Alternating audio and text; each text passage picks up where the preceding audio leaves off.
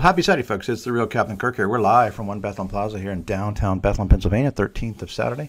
Thought I'd spend the first couple minutes here showing you some of the highlights as I took the family up to Niagara Falls, Canada. Not the perfect weather, but again, broke out at the right time. So we'll let you watch the first couple minutes of the highlights of, again, the total eclipse as seen from Niagara Falls, Canada.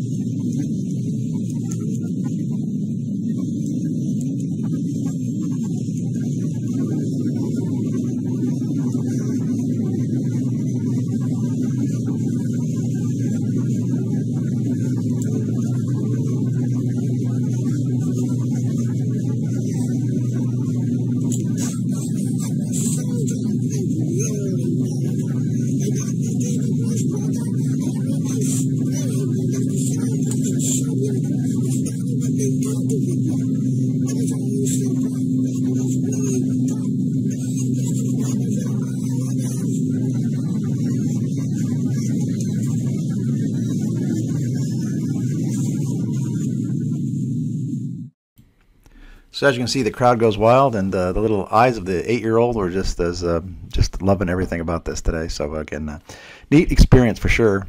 One thing for sure here is going from a strong El Nino to a strong La Nina. Recall last time the CFS models, bottom left there, actually projected this strong El Nino last year, and other models were not going as bullish. So again, we're going to lean that way too. We do believe it's another strong La Nina transition here, and this will have huge implications to the world weather patterns as we transition here over the next months and season ahead. And one thing is just hurricanes. Hurricanes could be off the scale here in 2024 in the Atlantic Basin as the wind shear and everything decreases, and just record warm water temperatures in the South Atlantic tropical main development regions. We can also look below the water surfaces, a cross-section of the Pacific Ocean from Indonesia to Ecuador. And again, you can see all that subsurface below normal, actually much below normal, water temperatures bubbling to the surface in the eastern Equatorial Pacific. So again, no sides about it. We are definitely headed for a strong La Nina. You can already see the signs of the El Nino, and again, it definitely did a number on the drought. We had the 3-year La Nina drought, and then now we have 38% of the country in dry to drought phases, which is very low. Normally we'd be about 46% of the country in dry to drought phases, so the wettest in 4 years, 8th wettest in 24 years in terms of drought coverage.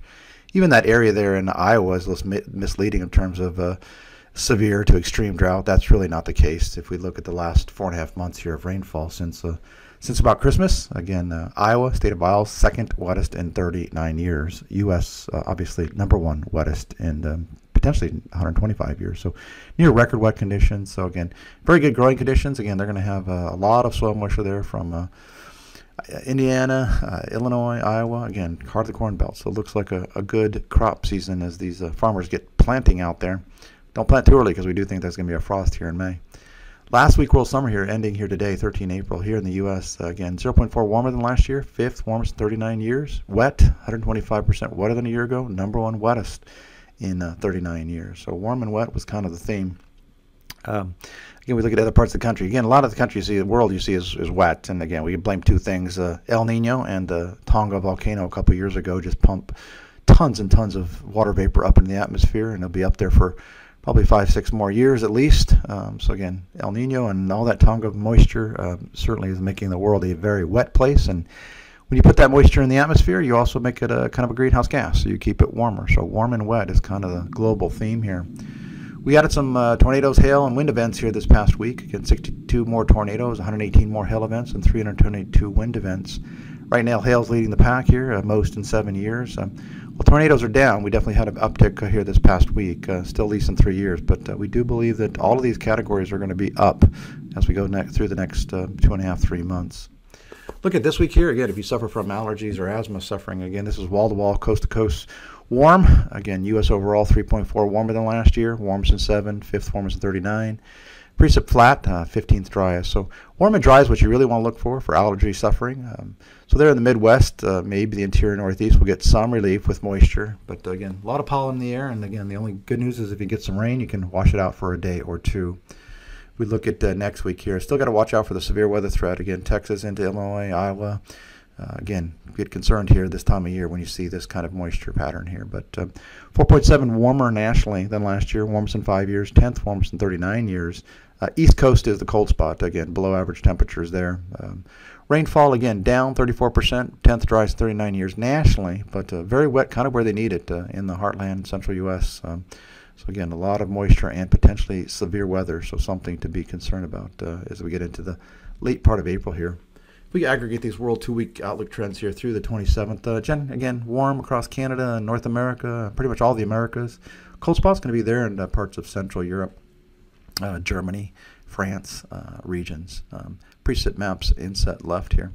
Look at the total precip here. Again, this is this week, world 2-week rain and snow outlook. Again, so even though it's mild, you can still get a lot of snow out there across the Canada. And again, plenty of rain across Brazil. A little bit dry in eastern Brazil, but their main crop regions are doing relatively well here with recent rains. We'll end the video here with some still photos and some time-lapse video of Niagara Falls. And again, we'll be back here again this time next week.